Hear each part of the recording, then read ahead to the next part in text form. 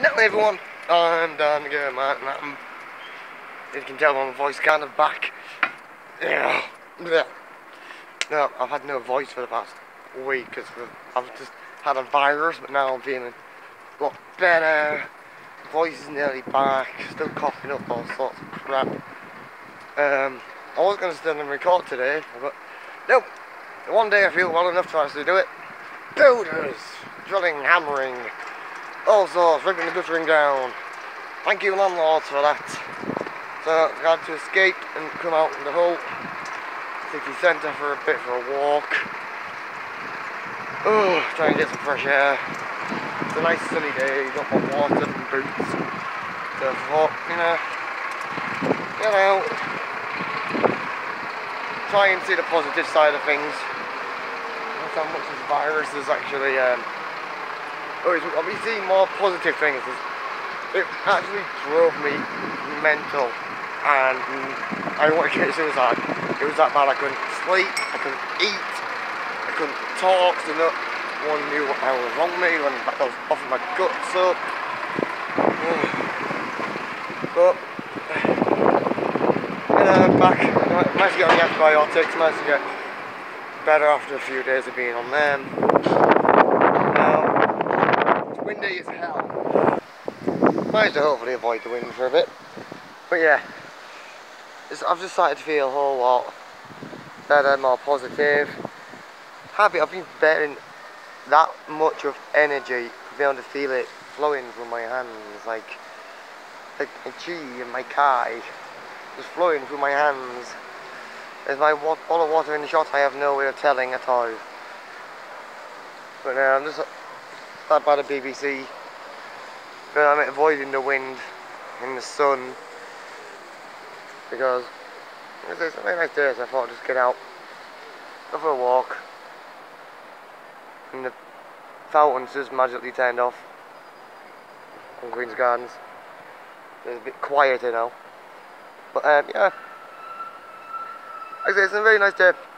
There's a weird fiery ball in the sky and everyone is not running around in mad panic like I thought everyone would. That's how bad my voice is still not 100%. Still sound like I've been smoking like 80 cigarettes a day.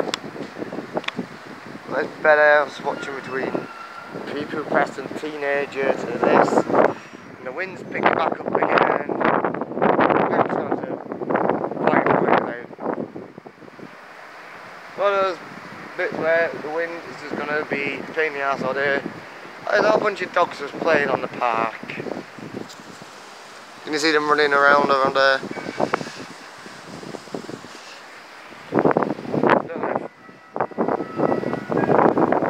That's the Trinity bells ringing, all Trinity Church bells. All the hoo-ha there in a minute, there's a lot of wet going on around there in the churchyard. And a whole bunch of workmen magically made a hole in the floor and started pulling the bones and putting them in a plastic bag. And now there's all sorts of and ahhing about if it's actually if the work is all, I don't know if the bones are plague victims. No, it's all fun and games. Very much more emotion in my voice is this bloody virus. I was went to the doctor to say it's a virus or it's a flu. Either way, I'm going with virus. The only explanation to me being as bad as I am, basically. The whole, like I say, Hull's getting a whole bunch of work done at the minute. And there's little yellow bollards everywhere. And there's actually a national shortage of how many we've got. But let me know in the comments, I want you guys to take a guess. Excuse me. Take a guess at how many little orange barriers there is in Hull at the minute. There's enough for a national shortage, so there's a lot. I want to even become a mascot, that's how bad it's been. I want to become a mascot. The dogs are still running around. These are the orange barriers I was on about. I want you guys to let me know just how many do you think they are in Hull right now, because it is ridiculous. The amount of work being done, let's see if I can show you it. The amount of work being done is, there hasn't been this amount of work done since World War II. See, that's the level of work going on at the minute around the whole city centre. The whole thing, it needs doing wrong. There's past started being pedestrianised before, they've just never dug up the roads and laid the brickwork back on top of it. It all pretty much needs doing. So we had across this road. There's people in cars. There's a new pub opening called the Head of Steam. Summer. I don't think it's the video game version of Steam, but you never know. Just get down Princess Street where it's quiet. A lot of people have actually said in the comments before that the whole looks like a really nice place. So, this is Princess Street, one of the most secluded spots in the entire city. Look how nice that is.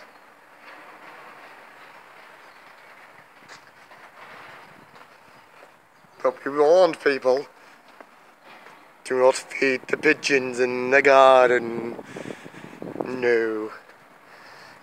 This is a stupidly nice street. Someone's window open as I'm probably going to have a head pop in a minute. Yeah, look how pretty this street is.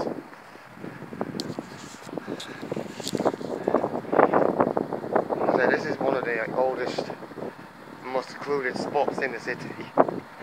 So, but yeah, I'm going to get off because my voice is starting to run out now. So, like I said, let me know in the comments below just how many of those orange barriers you think there are here, and I'll let you know in a couple of days in another vlog.